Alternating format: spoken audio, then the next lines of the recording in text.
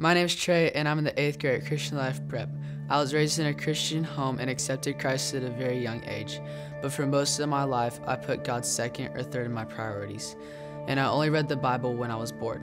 It was until about 3 years ago when I went to summer camp at Kanakuk that I found a connection with God that I'd never known before. I realized that although I had been putting God on hold, God wasn't going to hang up on me.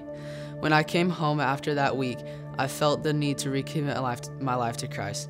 That evening, I prayed with my parents and sisters to re-accept Christ. Jeremiah 29 says, "For I know the plans I have for you, declares the Lord, plans to prosper you and not to harm you, plans to give you a hope and a future." Ever since that day, I've been trying to live my life to its fullest by spreading God's word and furthering His kingdom.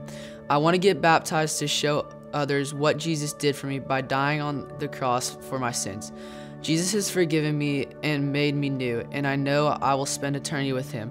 I want both my parents to baptize me because without them, my faith would not be where it is today. My name is Trey, and I'm going public.